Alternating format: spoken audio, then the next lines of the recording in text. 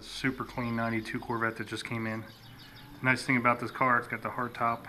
It's a hard top convertible. It also has a black soft top. Very nice car. 40,000 original miles. Came out of a collection. You can tell it's always been garage kept. The interior is super nice. All the paperwork from the factory, keys. Got new tires, new battery.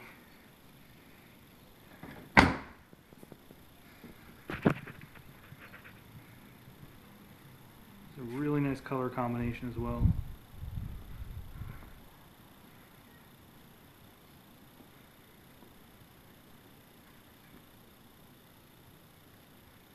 Really nice car.